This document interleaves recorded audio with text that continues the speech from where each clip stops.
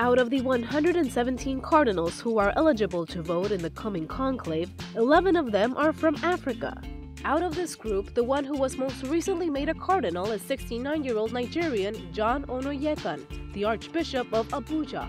He's known as a great African theologian, and in 2012 he was nominated for the Nobel Peace Prize. This is what he said just hours after being made a cardinal. I'm not even afraid, even though the challenges are high.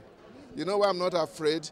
Because I have learned in my many years serving the church that God will never send us anywhere if He will not accompany us with His grace.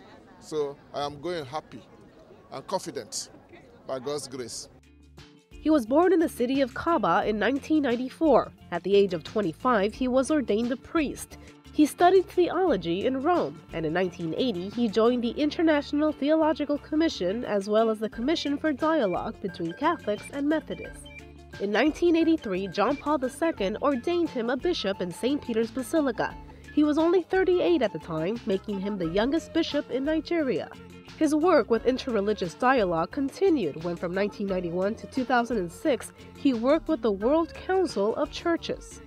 Given the random and frequent attacks against Christian churches in Nigeria, the Cardinal has always defended dialogue and peace in his country.